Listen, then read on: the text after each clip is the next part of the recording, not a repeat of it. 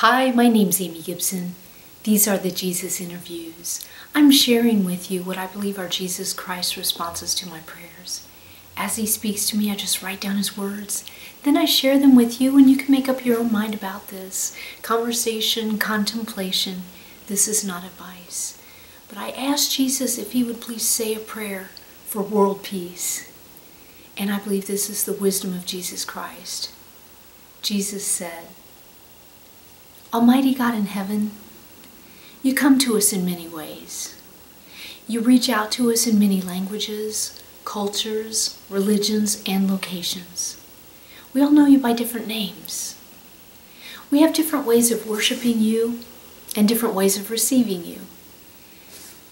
We pray together from all religions of the planet of Earth to ask for your forgiveness, guidance, wisdom, and protection. We ask you now for world peace. Let each live and choose to live while honoring other choices of free people on the earth. Almighty God, please have us love one another, respect each other's choices, and live in safety and peace of mind. For as long as men and women respect each other's space, the benefits of freedom, joy, and the expression of the Spirit will be kept alive. By the Father and the Son and the Holy Spirit, world peace. Let it be said and let it begin.